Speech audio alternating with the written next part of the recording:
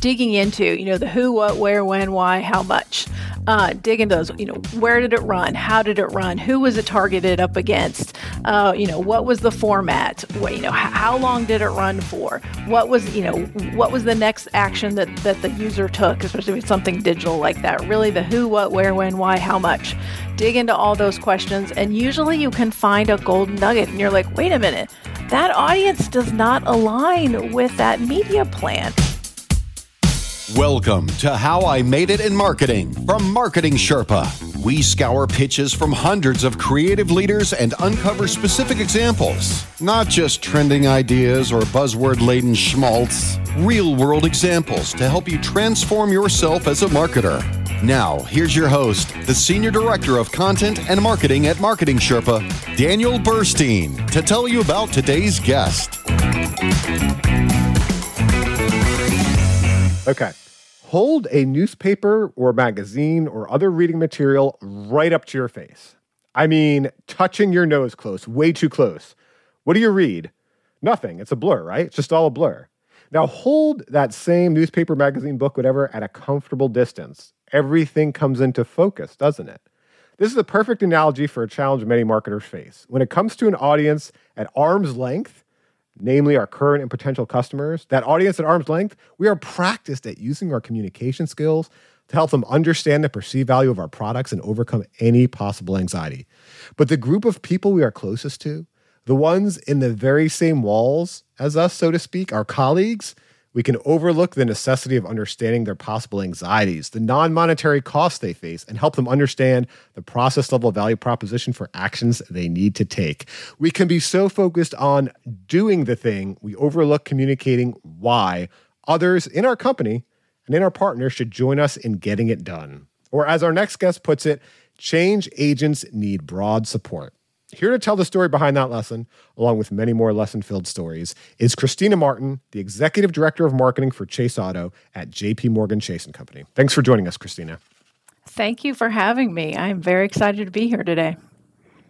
Let's take a quick look at your background. Just going to cherry pick a bit off your LinkedIn.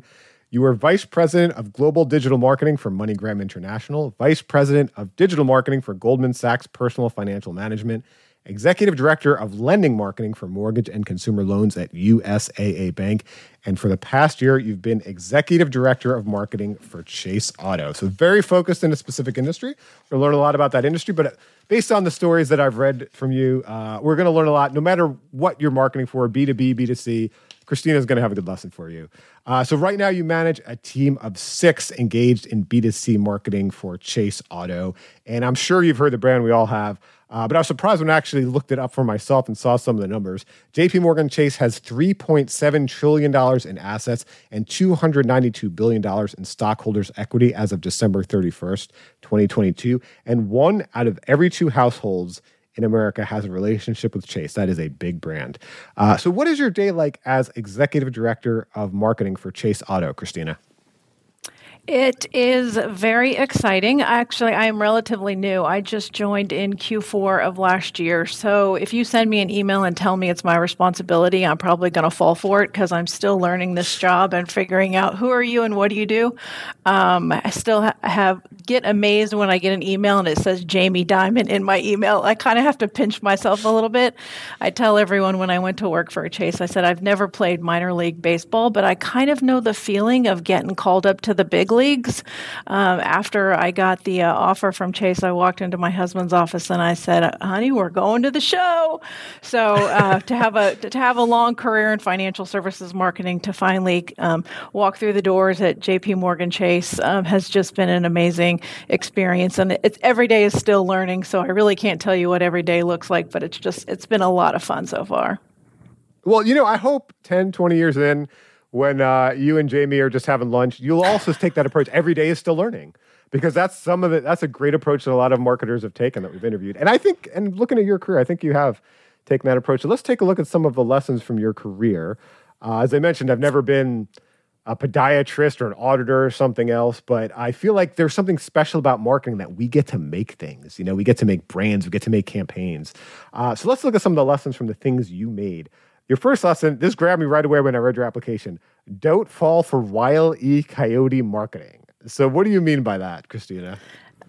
So for those of you who don't know who Wile E. Coyote is, so he is a cartoon character. So Wile E. Coyote is a coyote, and he was forever in a quest to get dinner. And I'll explain about that a little bit more, but just a backstory on who Wile E. Coyote was. So as I mentioned, I recently left USAA to join JP Morgan Chase here at Chase Auto. Most of my career has been in established companies with recent roles at USAA and Chase, when those brands are over 100 years old. Like most new roles, the onboarding process kind of starts with discovery, the history lessons, asking a lot of questions, asking more questions. What's the strategy? Can I read your PowerPoint deck? What are your tactics? Can you show me your dashboard? How are things doing? Historical performance. Really both what's working and what's not in that discovery process. But then, you pivot to the point, why'd they hire me? I better get to work here. But before we get to Wile E. Coyote marketing, one lesson that I kind of want to work in here, it's kind of around that, is really kind of finding your marketing North Star. I have learned after some career false starts, we shall call them, I like to build marketing things. I like to build new campaigns. I like to build programs. I like to hire teams. I say I'm a marketing engineer. If that was a thing, I would be a marketing engineer. So during the job hunt process, literally the first question when I take a phone call from a recruiter, the hiring manager, HR person, whoever it is, I ask them these words. It's quote, I say, is this a run the railroad job or a build the railroad job? I specifically look for roles that are going to be building that railroad. I want new marketing roles in companies, new companies, recruiting new positions, marketing new product lines, marketing opportunities in companies that are undergoing some sort of process transformation or industry transformation. So one piece of advice that I give marketers early in their career is really to experience the diversity of the marketing discipline. I recommend seeking out like rotational programs. Agency work early in your career is great because you can work with a broad range of clients and industries. Or skills-based volunteering is also another way to explore different parts of marketing. And as a hiring manager, always be open to letting your junior employees shadow other roles and encourage finding mentorships for them to get to other areas of marketing. But really, my question and my lesson is back to Mr. Coyote, Mr. Wile E. Coyote.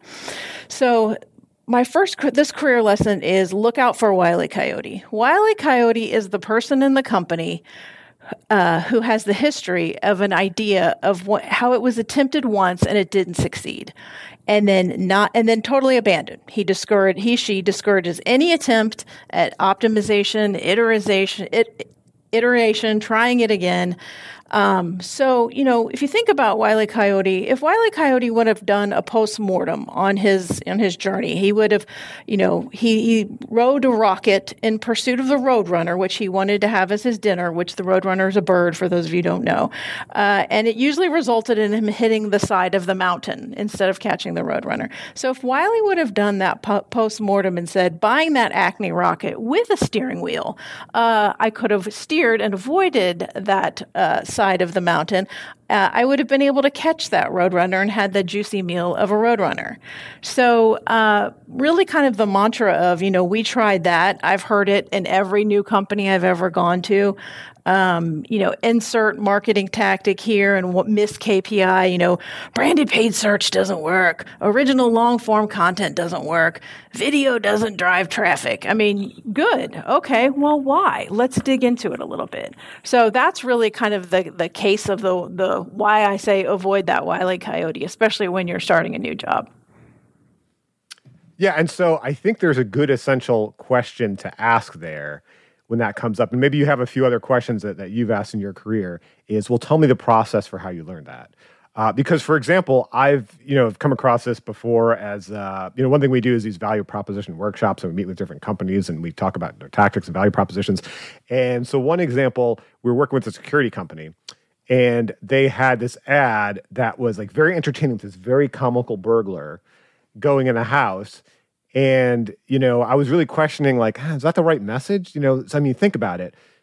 A comical burglar going in your house, what really happens when you're thinking of purchasing a security system? It's, 2 doors down, someone broke into that house, and 3 doors down, someone broke into the house, and I'm going out of town next week, and I'm worried about my family.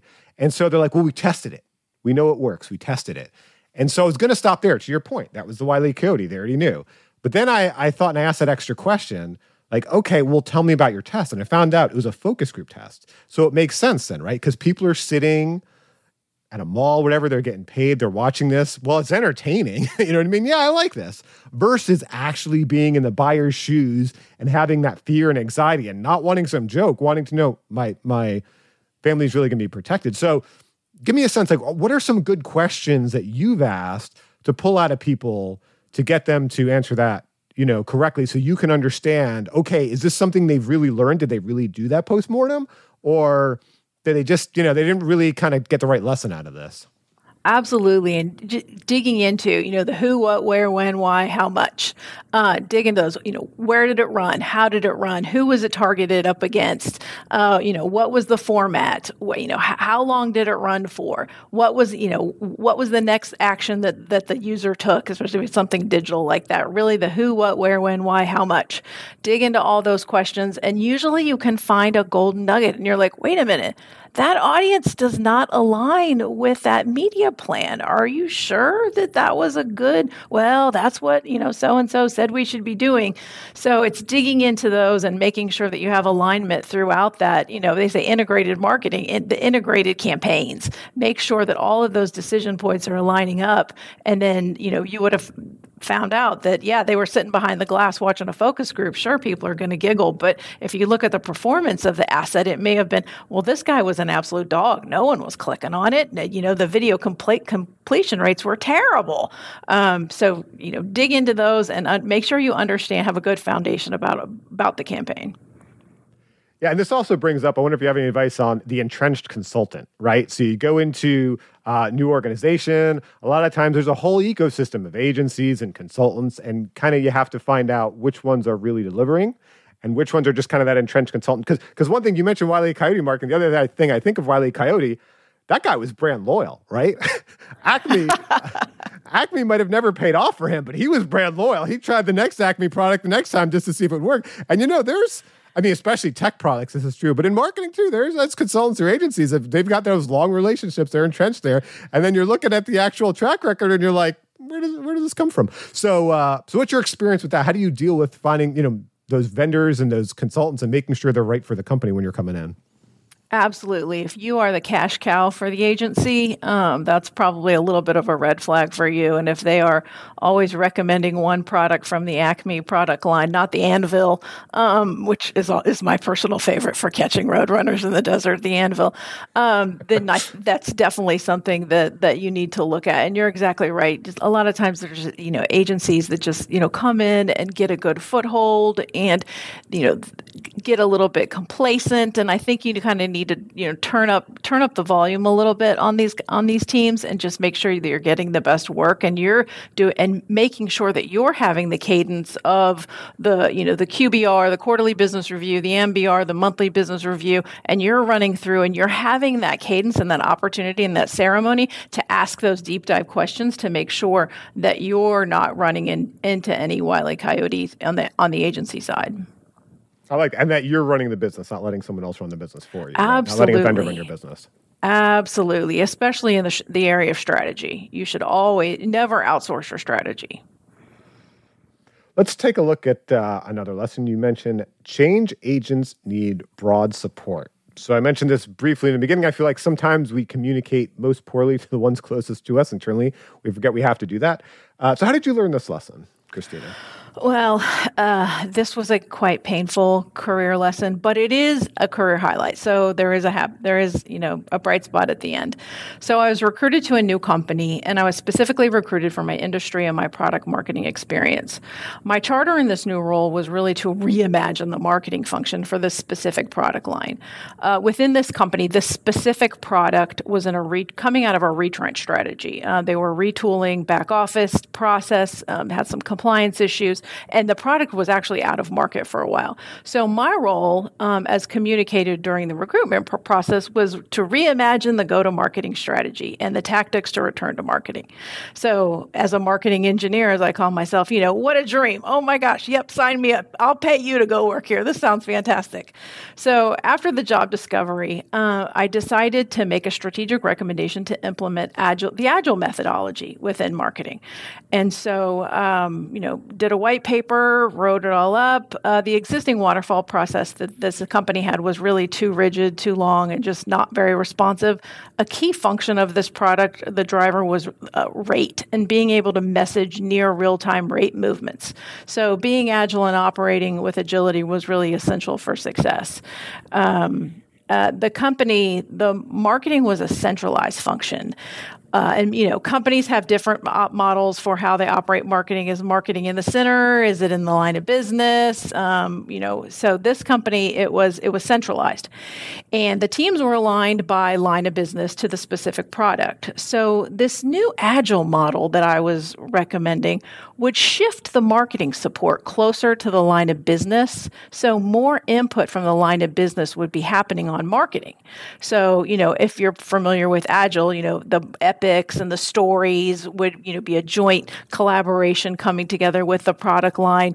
Prioritization ceremonies, the business would be sitting in on those.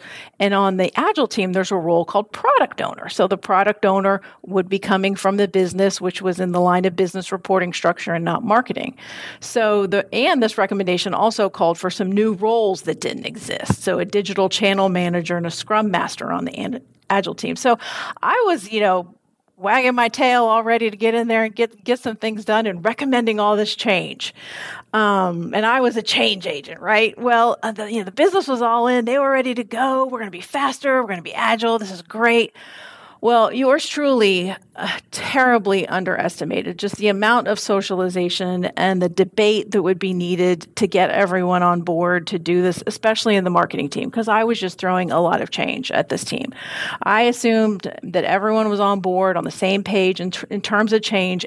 I thought that everyone understood my charter, like, hey, this is why this person was hired to come in and do this, and I didn't do a good job level setting that, especially adjusting that op model and the level of business from the line of business marketing team.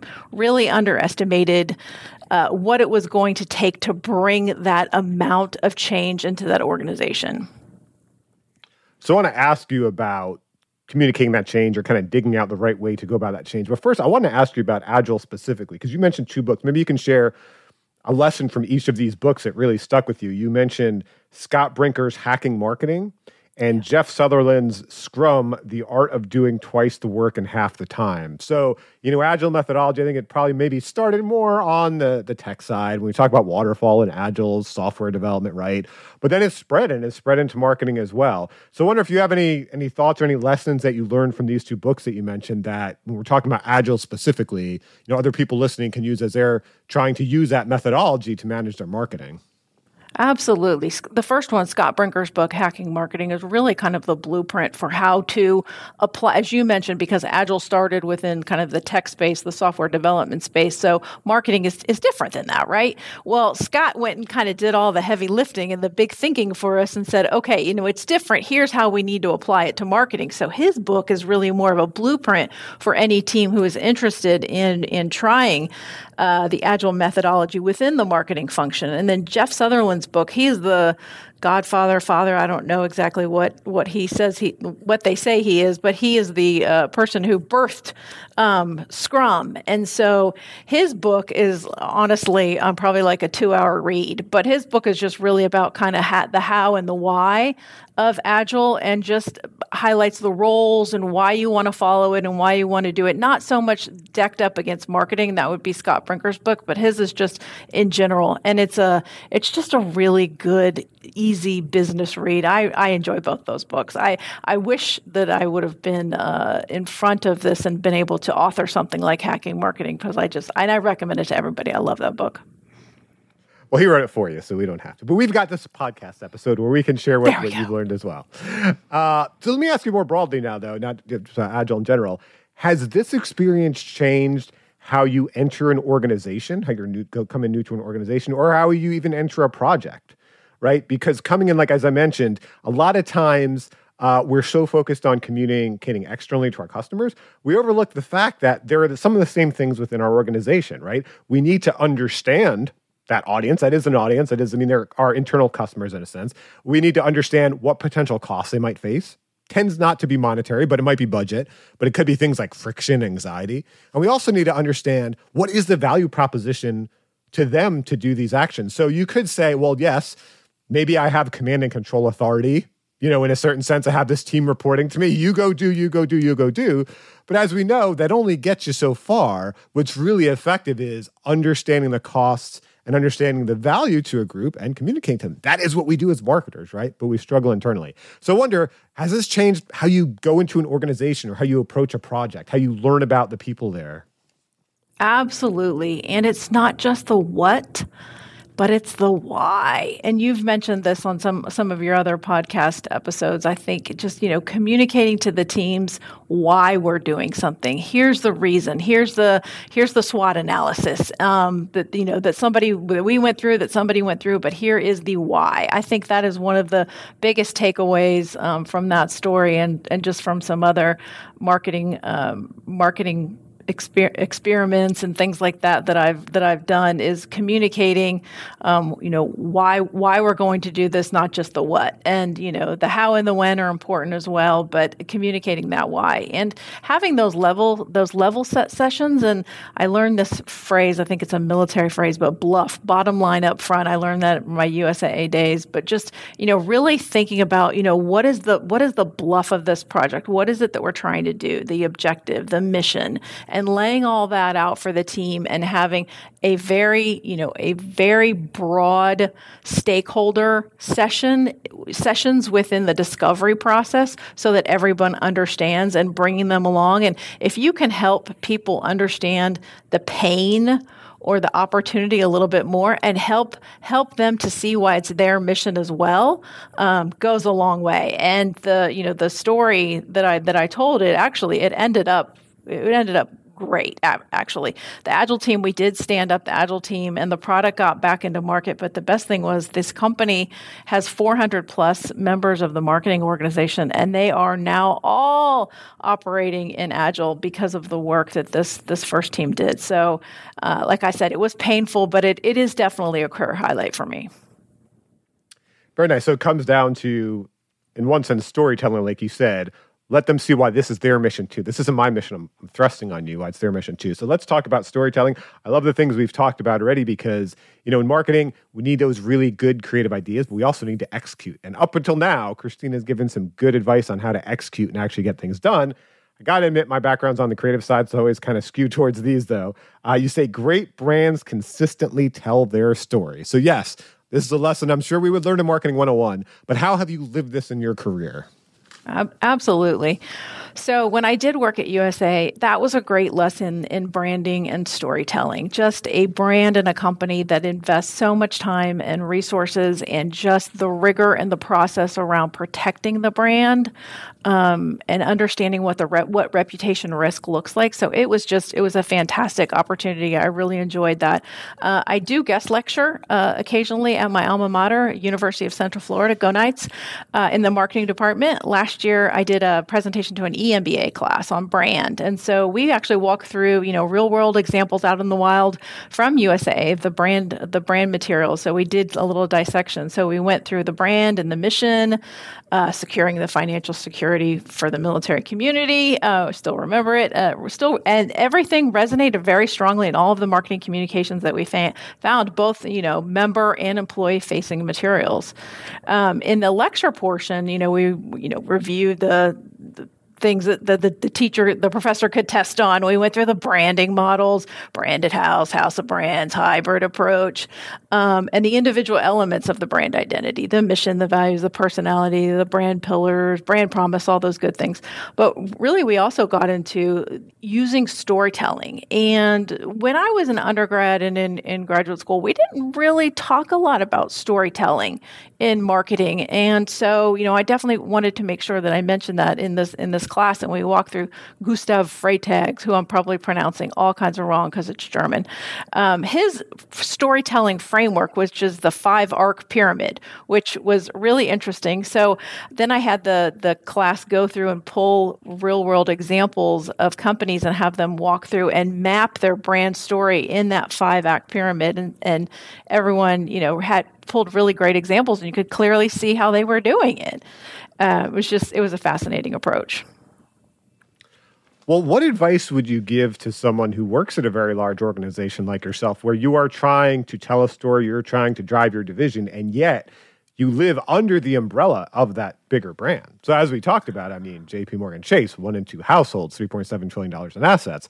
That is amazing because you've got that brand to leverage. On the flip side, how do you do disruptive marketing, disruptive creative, tell your own story where you kind of have to be under that big umbrella? I see you rolling your eyes.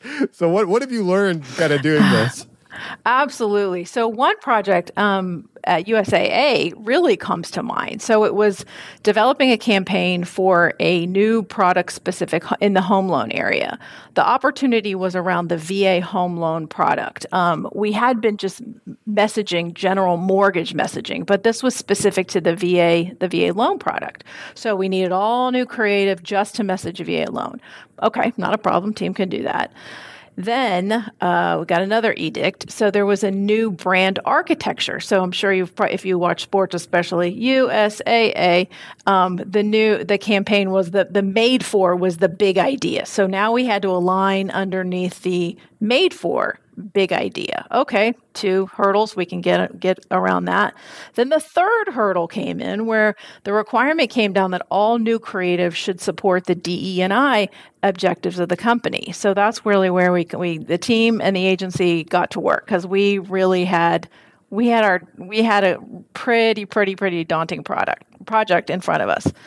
So the team really rose to the challenge. We had to incorporate that master brand work at the product level, which hadn't been done. We had, of course, stay on brand. We had to demonstrate DE&I and communicate USAA's value in delivering the product. So the team started by first determining that with that VA loan product and the military segment, which was targeted for that VA loan product, there was really a unique opportunity to focus on the inclusion pillar of DE&I. And so what we wanted to do was show some inclusion and some representation from wounded warriors. So the creative brief called for specifically casting a military veteran with a prosthesis to have that inclusion in the ad, in the visual of the ad. And we included that requirement in the storyboard. We had to show that actor in a very authentic real-world situation. We wanted to really show inclusion in the everyday life. So the brief also specified that the spot should incorporate storytelling. So how we use storytelling, we wanted to demonstrate the challenge of our hero, and I use hero in air quotes, of finding a home and navigating the confusing lending process. And then the final spot was a real world scenario of online house hunting, and then depicted moving day and we ended up the veteran that we cast was a male, so he kind of played the dad role. So it was he and his service dog, and all of the family was participating in the final move-in day, the culmination of the house hunting and getting the loan and all that great stuff. And so we did the spot. It was called USA Made for the Military Home Buyer. So we checked that box. We leaned into the master brand idea and the specific to the VA loan product, check that box. And I'm very proud to say, but it was the first USA Bank campaign to cast a differently abled actor. And we told our story of our hero with the help of USAA. He was using their family's earned VA benefit to find a home and celebrate that move-in day. Well, first of all, I can't move on without saying that's a very powerful story, like tapping into that story. But I want to mention too, I think there's a great lesson here. So a lot of times I hear from, marketers at smaller brands, they're jealous of the big brands, right? Oh my gosh, they've got that brand recognition. They've got that giant budget. But the big brands, like you said, we've got all these hoops we've got to jump through, right? And the big brands sometimes are jealous of the people who work at the smaller brands, the startups. It's like, oh my gosh, you can, you've got a white space. You can do whatever you want. And I think the lesson is, and you tell me what you think is wherever you are working, you have got to find your advantage, right? What is your advantage and tap into there. And so in your case too, when we're talking about creativity thrives under these sorts of restrictions, right? We would think it would thrive just with total white space, you could do anything. Like, yeah, you know what? Anyone could do that. Any college student can do that. But if you are a professional marketer, right? If you put on your professional marketing pants every day or your professional marketing suit and you go to work and you get that paycheck and you work for that brand, it is the ability to work through that primary value proposition and all those restrictions to focus on your customer and then to find that value proposition like you did that ties into and checks all the boxes and is still creative and serves that person. So that's my thought. Does that seem Absolutely. to resonate with? Yes, very, very much so. You think as a big brand and you look at startups and like, wait, you can put your logo on black? We can't put our logo on black. This is going to make it so hard. But again, that's where you have to get creative and you have to figure out, okay, well, I'm going to have to, I'm going to fade to white here and then I'm going to show the logo and it's going to be on white. I'm going to fall within my, my branding guidelines. I'm not going to mess that up. So absolutely. And it's, interesting to see kind of the evolution of brand. You think about USA, 100-year-old brand, and then they, kind of pivoted and came up with a new master brand architecture, which was amazing to be a part of, and it's been really successful, and I'm very, very proud of that spot. Are those the commercials with Rob Gronkowski, the former Patriots tight end? Yes, that's part of them. Yeah, I like those. All right, in the first half of the podcast, we talk about lessons we learned from the things we made, even when they were difficult to make because we had so many brand restrictions. In the second half of the podcast, we talk about lessons from the people that we collaborated with. But first, I should mention that the How I Made It in Marketing podcast is underwritten by MECLabs Institute, the parent organization of Marketing Sherpa. To learn how MECLabs services can help you get better business results from deeper customer understanding, visit meclabs.com/results. That's MECLABS.com/results. Okay, let's talk about some lessons you learned from the people you collaborated with. The first lesson is stay close to the wellhead, and you learned this from Ray Gary, the head of sales and marketing for EDS Retail Petroleum Unit. How did you learn this from Ray? This career anecdote was really told to me during my very first job out of undergrad. Again, UCF Go Knights, in the early 90s timeframe. So I was working at a software company that served the oil and gas industry, specifically retail petroleum. The company was based in Orlando, Florida, and it was acquired by EDS. And Ray was part of the transition team that came down from Dallas, Texas to integrate and run the acquisition.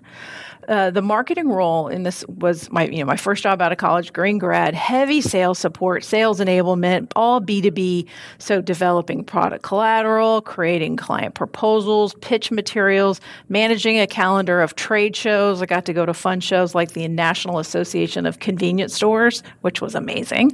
And then after the acquisition, I was given the opportunity to relocate to Dallas to get, air quote, corporate experience and get exposure to more types of marketing. So I was packing up my stuff, getting ready to go to headquarters, moved to, the Big D to work for EDS. I was going to take up more of a brand role, move away from sales support. So I'm packing all my stuff up, and Ray comes into my, my cube and says these words to me. He says, "Stay close to the wellhead." And he was from an oil company in Oklahoma, so had a very, very specific accent when he said it, which I will never forget. So in the petroleum business, the wellhead, just as it sounds, it's the beginning of where the oil comes out of the ground. Obviously, Ray meant this as, he was the head of both sales and marketing, was to not lose sight of how the firm makes money. Stay close to where the oil comes out of the ground, and don't stray far from doing the work to support really the sources of your revenue in your firm. And I'm not one to get a tattoo. I'm kind of beyond that in my life. But if I was, I really honestly think I would stay close to the wellhead because it's been a good one for me. So I would think to make that work, flexibility is important. You mentioned that kind of briefly just in the opening, even volunteer at nonprofits, do all these things to stay flexible to get all these experiences. I wonder if you had any, specific experience or specific example of how you had to be flexible to stay close to the wellhead, to that revenue. And I'll give you a quick example from a previous episode. I interviewed Jeannie Asimos, the head of content and communications at way.com, on how I made it in marketing. And someone that really inspired her in her career was the CEO of eHarmony. And she talked about one of her lessons was adaptability is important. And he started as an intern in a broom closet. And he just kept saying yes to every opportunity he got until he made his way to CEO. So I wonder, for you, you mentioned in the beginning, importance of flexibility. I even mentioned, hey, volunteer at a nonprofit if you have to. Staying close to the wellhead, it seems like, well, you got to be pretty flexible and you got to zig and zag, especially as quickly as some companies and industries are moving these days. So do you have any specific anecdote or experience about kind of keeping that flexibility within your career? I do. And also, if you take roles, as I mentioned, like if you, early in your career, if you take a role with an agency, that's a great way to get some exposure to the different types of marketing. So specifically when I worked at EDS, when I went to corporate, I then got away from oil and gas as fast as I could, but I won't hold that against them. So I went to work for EDS, started up an interactive and new media group. So this was like circa 1995. And EDS was developing web presences for many brands, and it was their first website. Like I worked on the first Pepsi.com website, which if you go into the Wayback Machine is hilarious to look at how terrible it is. But it was a great project. Brand sites for different Procter & Gamble brands we stood up. But really the things that stood out in my career was the early e-commerce sites. And I figured out that I could kind of marry my love of this new thing called digital and still staying close to the wellhead by aligning, with these e-commerce sites as they were called back then. So those experiences in digital, I have leaned into those and really tapped into creating a career focused around the digital marketing capabilities and staying close to the wellhead, focusing on the sales channels for digital in the e-commerce and revenue side of the business, and then programs that help support the revenue. Okay, let's take a look at another lesson. You mentioned observation is a powerful research technique. You learned this from Dr. Frank Bass. He was your marketing professor at the University of Texas at Dallas. So how did you learn this from Dr. Bass? Good old Dr. Bass. Dr. Bass is called the father of marketing science. He passed away in 2006, and so I had to look it up. That was in his obituary. Pretty good, as somebody who has a whole career has been in marketing. I'd like to be the mother of something in marketing. I have to figure out what that is. So after I moved to Dallas and I had a little bit of work experience, I decided to pursue an MBA. And right in my backyard at the University of Texas at Dallas, UTD, was Dr. Bass. His most famous work is the Bass model, and it's covered in, undergraduate marketing curriculum. And I remembered it when I was researching MBA programs. I was like, this is amazing. This school's in my backyard. So I took every single class that Dr. Bass taught. It didn't matter. I took master's degree. I took PhD level classes. If that man had an office hour, I was going to be there. Just the opportunity to learn directly from him was amazing. It was in the late 90s, and Dr. Bass was toward the end of his career, and true to like the Texas typecast, he was a native Texan, and he could tell a really fantastic story. He just made lecture days awesome. So this career lesson really originated during a lecture about how he came up with the Bass model. The model, if you don't have your marketing textbook handy and can't look it up, it was created in 1966, and he was trying to predict demand for this new thing in 1966 called color television. So this model looks to predict the number of new adopters over time in two cohorts, both innovators and imitators. According to the story that he told, his family was from Cuero, Texas, and they were in agriculture. He was observing how modern farming equipment would be adopted by certain farmers. He noticed that like one or two farmers, ranchers would try something new, and they would be the innovators in his model, and then they would be whatever they were doing would be adopted by the other farmers, and it was the imitators. And he was really drawn to like the consumer behavior of product adoption, but then he took it one step further and he applied math to the problem to be able to predict specific behavioral patterns. Dr. Bass is supposed to have, he's been said to have been, and I'm quoting this, pivotal in establishing marketing as a quantitative science. I love that. I think that's absolutely fantastic. And just, the career lesson for me in marketing is the heart of the Bass model. Just observation is just one of the best research methods. Watch, listen to your customers. You've talked about this before on your podcast. Use the words that they use. How are they using their product? What are they talking about? I'm a big fan of all sorts of marketing thought leaders, and there's one group that I follow, and they have a saying called Nahito, nothing important happens in the office. And that just absolutely rings so true. Like, just get out in the trenches, sit behind the research glass, watch how people are using the product, listen to customer service calls, tag along with the sales team to see how the targets are interacting and what kinds of words they're using to sell the stuff, not the stuff that's written in the marketing collateral. Just really get out there and kick the tires, if you will, and observation can really tell you a lot as a marketer. Yeah, do you have any examples maybe of when you or the company thought a specific thing and then you took that observational approach and it was like, oh, wow, we observed in this way and we learned this thing? I mean, we've interviewed, just in the financial world, I've interviewed all sorts of marketers, and one of my favorite was a marketer who would actually, she was trying to reach unbanked customers. And she would actually go outside the Western Unions and some of those type of competitors, and she would talk to them. She had a clipboard, and she would talk to them because they were difficult to measure. They weren't getting them through digital channels. They weren't getting them through other channels. And she actually just went out there and talked to them, and it was kind of amazingly refreshing what she could learn from them. So, did you have an example of how you observed and maybe what you learned, something surprising? Absolutely. It's actually within that same space, within the underbanked and non-banked, and it's for a company called MoneyGram. Western Union is the number one and MoneyGram is the number two, the kid brother in the money transfer industry. And so my team was part of a new group called MoneyGram Online. So we were tasked with launching the online money transfer function around the globe. The team was new. The functionality really only existed out of the U.S. And as a global leader, Western Union, they were already in a dozen countries. So we were rushing to catch up as fast as we could.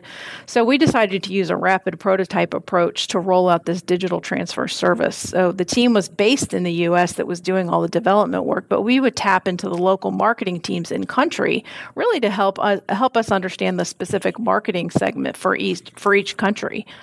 So we would do a prototype, and then we would go to the country and we would test it in language to make sure that the product was usable. So really focused on not having any large usability errors when we were first launching. So one project was we were sitting in Germany watching a usability test. And the whole reason, this test was memorable, well, just beside the fact that it was in German. I was sitting in Germany, little kid from Orlando, Florida, sitting in Germany watching a usability test.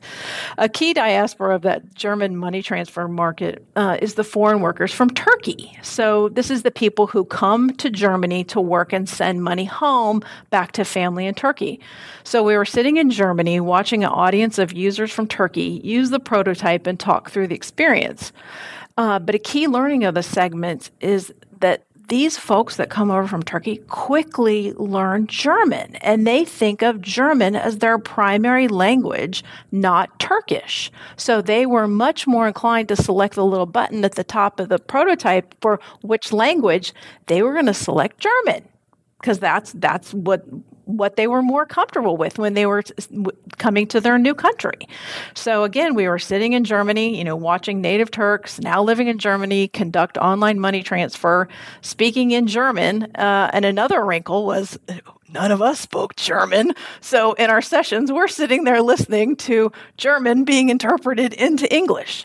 But still, just everything that we learned, watching them interact with that prototype. How did they click on things? What words were they using? Where did they expect to see things? It gave us great insights when we did build it out and finally launch in that market. It was really market tested with minimal usability issues, just fueling the adoption for that functionality globally. Yeah, that's a great benefit of observation. I mean, we've talked about it many times. We're not our customers, right? There's this challenge we always try to be like, treat others how we want to be treated. Treat others how they want to be treated. Observe them to understand them, and you can better serve them. One last lesson here, and I love it. It's from your dad. So one last lesson. A problem isn't a problem if it can be solved with money. By the way, that could be Chase's tagline, by the way. You might want to consider that just to... TM, Christina Martin and Daniel. We came up with it. I'll rev share with you. There you go. Anyway, a problem isn't a problem if it can be solved with money. You learned this from your dad, Big Tom Bordenaro. How did you learn this from? Bordenaro. Right, Bordenaro. How did you learn this from your dad? So I just can't have a life or career lesson discussion without giving a little airtime to my dad. I don't have kids, and I can't pass his parental wisdom along, but I'll do it to your listeners. But I do have many college friends who knew Big Tom, and as we call him, and this was one of the stories that they use with their kids that are coming of age. And I also incorporate this in lessons. I participate in the mentor programs with both UTD and UCF's mentoring programs. So we all affectionately call these life lessons Big Tom. And as a mentor, I really strive to help these students kind of transition to the working world, getting, just starting off on a good financial foot with good financial habits. We have discussions about, the financial decisions that come up when you start your career and how to, make the right decisions when you're first starting. And this lesson is pretty bold, and financial security can alleviate a lot of life's problems. And these green grads are like, wait, what? What are you talking about? How do I do this? I don't want any problems in life. I just got out of 4 years of college.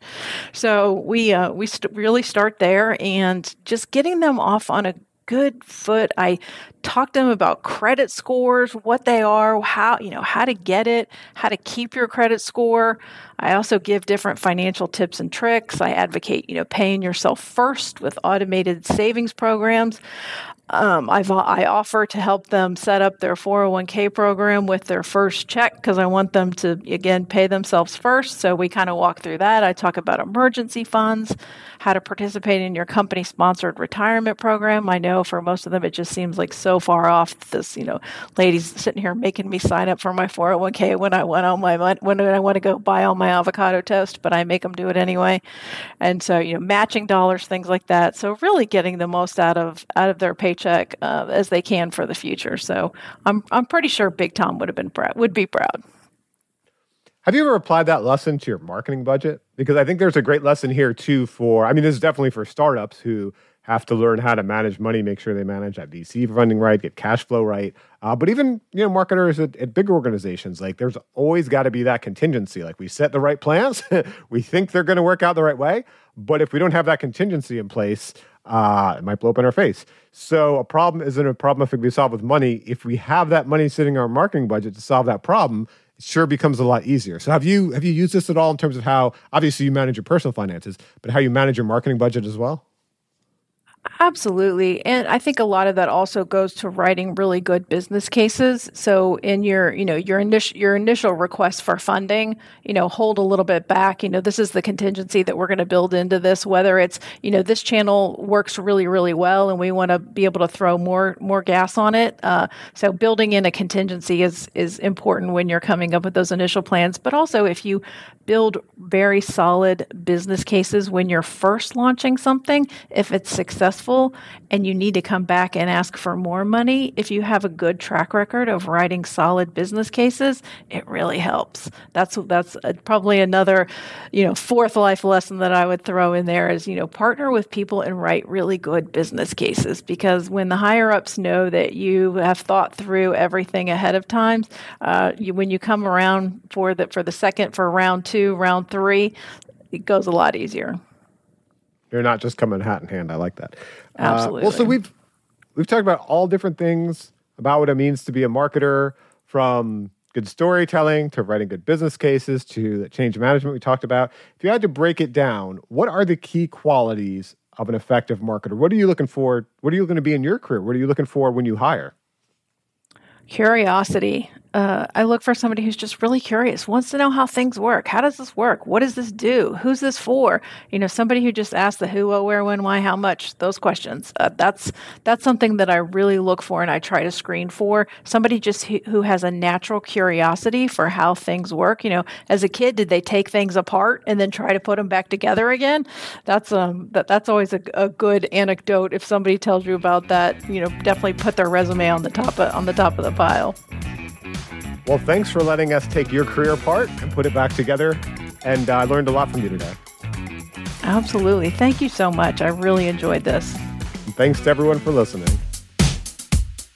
Thank you for joining us for How I Made It in Marketing with Daniel Burstein. Now that you've gotten inspiration for transforming yourself as a marketer, get some ideas for your next marketing campaign from Marketing Sherpa's extensive library of free case studies at marketingsherpa.com. That's marketingsherpa.com.